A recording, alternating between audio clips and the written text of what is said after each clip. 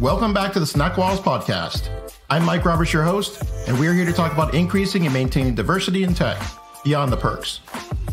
While companies think they can lure people in with unlimited PTO and dogs in the office, we're here to talk about how you keep them.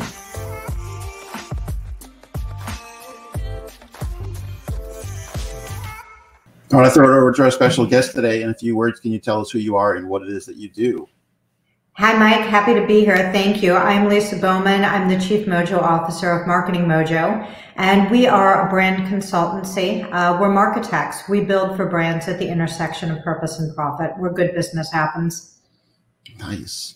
So we'll just jump right into it. I'm hearing from some leaders in tech that finding diverse talent is a challenge. What are your thoughts?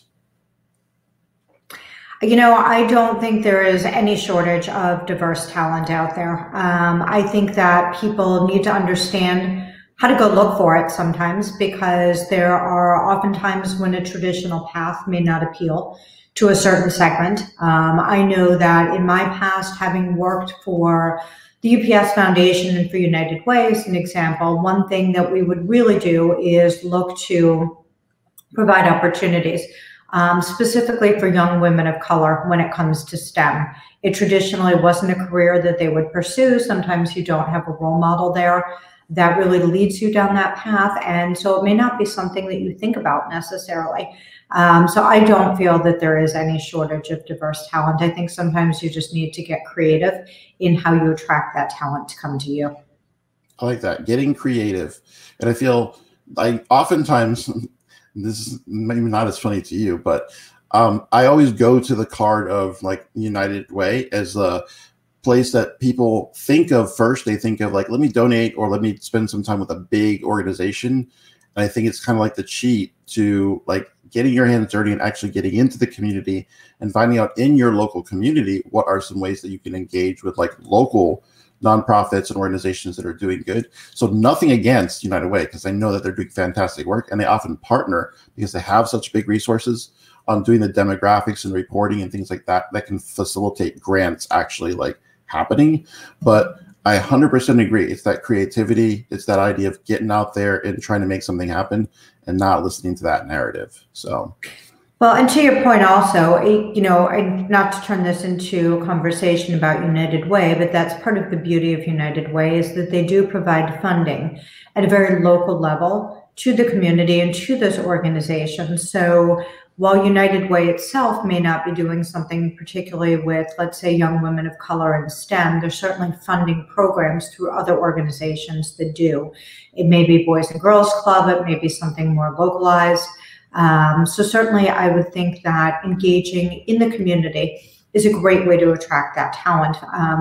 Going in and talking, helping younger kids think about their career path. That's a great way to start building that pipeline and start changing the narrative for certain segments that may not be thinking about getting into technology or STEM or whatever it is. I know that as a marketer, as a profession, we're struggling a little bit too. Marketing to some extent is not necessarily at the top of people's lists for a profession these days. Well, I'd say at any point, right? I don't know that too many kids even know what that is. And so that's a really valuable point. Introducing folks at an early phase can help them to see where they want to go and what they might want to do when they grow up. So I know that was the case, for at least for me. So what do you think about the push to remove the requirement for CS degrees as we start thinking about what are tangible ways to get people into software engineering roles? Do you think that's helpful? I am a big believer in the fact that sometimes practical experience outweighs formal education. And I know that as a leader, when I have looked at talent to hire talent, there are times when I have passed over somebody that came to the table with great credentials in lieu of somebody that really brought solid experience to the table. For me, it's really a matter of finding the best candidate. If the education will serve to make them the best candidate, then yes, I'm in favor of that. But there's a lot of practical skills, right? There's people that have come from an alternate background, that have done the job, that maybe have gone through the military, that don't have that formal degree, yet they know how to do the job. So I think it's a matter of finding the best candidate for the job, and that's about the right cultural fit, the right practical experience. Listen, there's a lot of things that I don't have formal education in as a marketer, but I've done the work. So I've learned along the way how to do it. And I think sometimes the school of practicality is the best degree that you can get. Yeah, 1000% agree, if that's a thing. So it is a thing. So do you think that an apprenticeship pattern would work for some tech roles?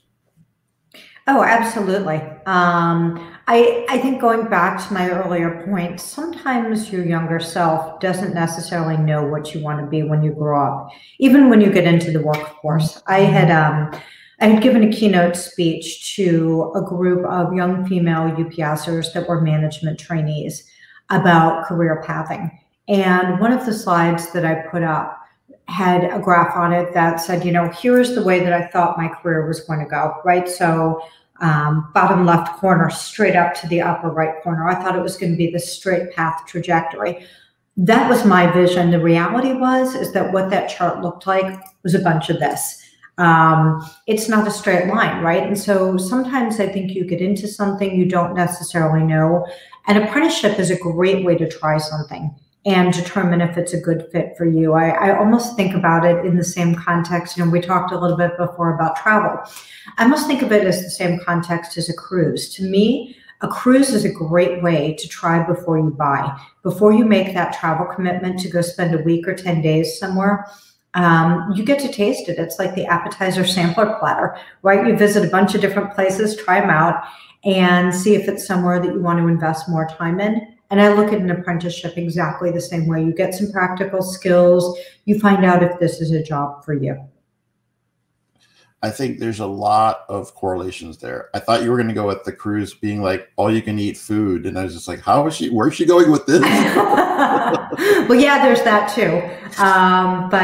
No, to me, it's, there's a lot of people that I know that have set out on a specific profession, including, quite frankly, I've got a handful of friends that are attorneys, but when they started practicing law, they actually found that they really didn't enjoy that. And that's a big financial investment in school to make. So I think that there's a great opportunity to apprentice, to try a career, to try a functional industry, see if you like it, see if it's a good fit for you. And candidly, maybe that should be a part of the formal educational curriculum, that you do an apprenticeship before you actually determine a major, to make sure that the classes you're taking, that education you're investing in pursuit of that particular role, are appropriate, and that that's really what you do want to do. Yeah, I think you're thinking more of internship, but I get the same point applies, that getting that practical experience. I think it's much bigger, like in the UK, for example. It's just part of the natural flow from the like K through 12. I don't think they call it that there, but like their primary school, and then getting people into these career paths is often like, it's just as, I guess, normal there to go through an apprenticeship than it is to go through the path of, going to a 4-year university. So I agree. I think more of that should be happening here. And whether it's internship or apprenticeship, I think both add a tremendous amount of value for the candidate to be able to determine what's a good fit.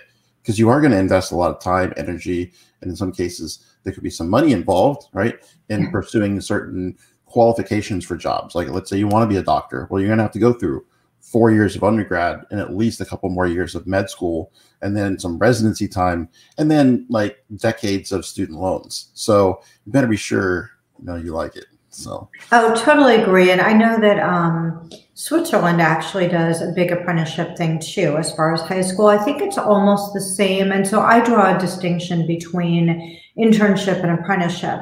But when I think about apprenticeship, it's almost the same thing as like vocational school, but you run it Sure. parallel with your formal education. So I know they do that in Switzerland. Interestingly enough, I have a 16-year-old, she's a sophomore. She is taking business classes in high school as a sophomore. Right now, she's taking a business law class. And so I think that the educational system is starting to expose kids to a little bit more of the business curriculum as well, to help them see if they can determine a path earlier on, or at least steer them in a direction of things that are interesting to them. Yeah. And I'm even seeing more of like entrepreneurship, like beyond just business acumen, really establishing this culture of like being creators and not charting the, the typical path, and instead really thinking about how can you do something, super novel and do it in a way that you're actually using some structure. So I'm curious, I agree. if we bring it back to, so if you've hired diverse candidates, you've gotten them into your organization, what do you think you need to do, or what advice would you share with companies that are looking to retain diverse staff? I don't think that it's necessarily even a matter of retaining diverse staff, right? I think the same thing applies, because the more you, and I hesitate to use the word segregate, but the more you segregate a diverse staff or treat them differently, the more it calls out that there's a difference. So to me, rule number one in retention is sort of a basic management thing, which is to understand that not everybody wants to be treated the same. You don't treat a male employee and a female employee necessarily the same. You may not treat a more junior and a more tenured employee the same. People are people. And so as a leader, I think you need to find out what makes that person tick, what is going to motivate them, and that's going to be different for everybody. So understanding who's working for you, building that relationship. You don't necessarily have to be besties at work, right? But you should have some insight, some emotional intelligence about the people that work for you, what their life is like, what's happening in their world, so that you can treat them appropriately. Everybody should be treated appropriately, but I guess it's a matter of treating people differently based on what motivates them, what their background is. And the other thing I would say to the point of diversity too is, particularly right now, with everything that's going on in the social equity space, sometimes I think we lose sight just a little bit of the fact that diversity is broader than race and ethnicity. It also incorporates the variety of perspectives, your experiences, sort of where you come from and who you are. And right now we have got, as a country, clearly some very big racial issues that we need to deal with, that have been ignored and pushed in the corner for far too long. And those are front and center, and I appreciate that and support that 110%.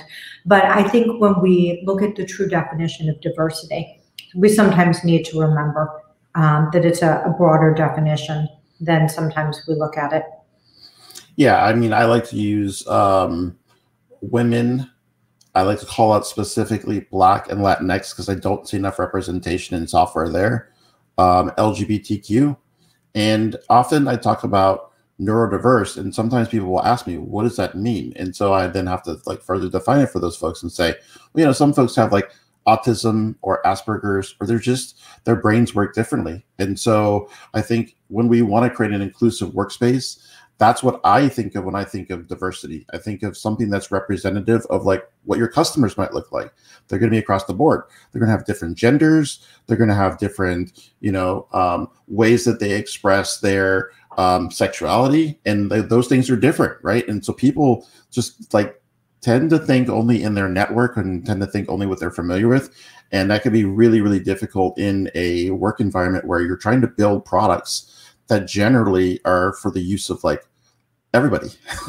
Right? Yeah, so I couldn't agree more. I mean, I'll go back to something at UPS, and UPS was great when it came to diversity, because if you think about the size and scale of UPS as a company, 500,000 employees operating literally in every country on the planet, and a workforce that candidly is to some extent curated from the communities in which they operate. So it's very, very reflective of everything from a gender perspective, from a race and ethnicity perspective, physical ability, sexual orientation. I remember UPS early stage being one of the really first Fortune 50 companies to offer same-sex partner benefits, and to offer insurance for some of our trans employees, which was a big deal back then.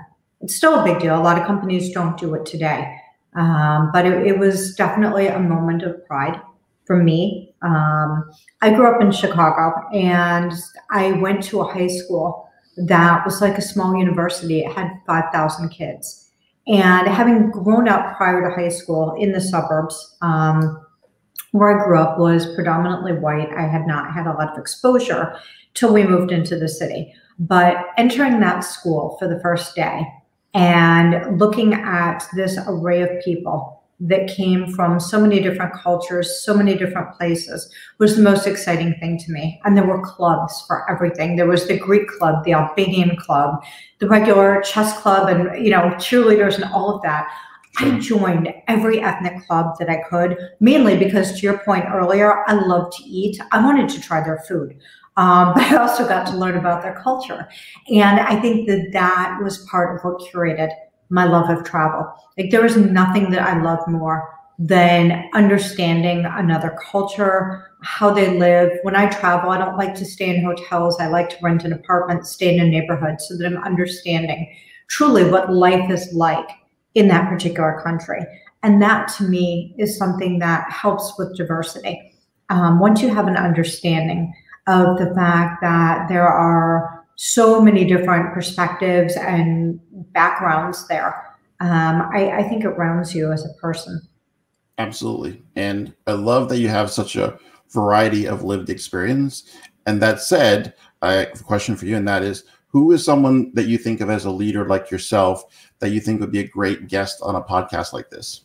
Oh, wow. I could give you a whole list, but I like that. Yeah, boy, there's one person, and you probably won't know who she is, but there are a couple of beauty influencers and fashion influencers that, following the George Floyd thing, really stepped up, I think, and embraced diversity, not just in terms of let's show a person of color in our ads, but really tangible actions that their companies are taking. Jen Atkin, who's the founder of Outweigh hair care, is one person that I would call out. I think she's done an amazing job. Danielle Bernstein, who is a fashion blogger, has really made an attempt to be more inclusive, both in terms of size and in terms of what the people modeling her clothes actually look like. So those are two people that I would think of. Unfortunately, I don't know either one of them personally to give you a connection, but they've really done a great job. Well, they're on my radar now, so we'll see if we can get them on the program. I'm sure they appreciate the shout out. And of course, they're doing amazing things. So I'd love to have that conversation. So where can we find out more information about your company? This is a great time. Any shameless plugs that you've got for us? Yeah, shameless paid political announcement for myself here. Certainly my LinkedIn profile is always a great way to reach me, or my company website, which is marketing-mojo.biz. So if you are a brand that is in need of infusing purpose into your operations, especially to make it very appealing from an attraction and retention perspective for Gen Z, I would absolutely love to talk to you. Outstanding. So we'll put that in the show notes so people can find it easily and reach out to you. So final and most important question, what are you snacking on lately? What's your favorite snack? Since we're still sort of quarantined here, I've been snacking on a lot lately, actually far too much, but I have recently discovered a passion for sort of old school candy. So my obsession these days has been the little miniature Baby Ruths. I probably haven't had those since high school, but my husband came home with a bag of them, Halloween candy time. And if you put them in the refrigerator and eat them cold, they are really, really good. That is pretty legit. So yeah, I haven't had a Baby Ruth in so long, but I'm not supposed to eat a lot of sugar. So that's why I eat the little ones. I eat the snack size ones, but I will tell you there's something about that combination of the milk chocolate and the caramel and the salted peanuts that is just working for me these days. There is. And then as soon as you said old candy, my brain, I was like, my favorite candy when I was a kid, my family knows this, is Charleston Chews. Yeah. What I wouldn't do for a Charleston. Same thing, throw it in the freezer so it gets nice and crisp. And, those things they're hard when they're frozen though, but then as they're in your mouth, they sort of melt down. Yeah, we could probably have this conversation all day long. Absolutely. So thank you again, Lisa, for coming on the program. I appreciate your thoughts. Mike, thanks so much for having me. All right. And for those of you out there listening, please like, subscribe, and become a podcast listener. We love you. The San Diego Code School is a proud sponsor of the SnackWalls podcast. The San Diego Code School is leading companies to tech equity. The tech-enabled apprenticeship program is a venture whose heart is to do a lot of social good and do good work. You can help San Diego Code School secure funding for change by hiring developers, bringing a team in to relieve your backlog, or becoming a program sponsor. You can visit us on the web for more information at http:// SDCS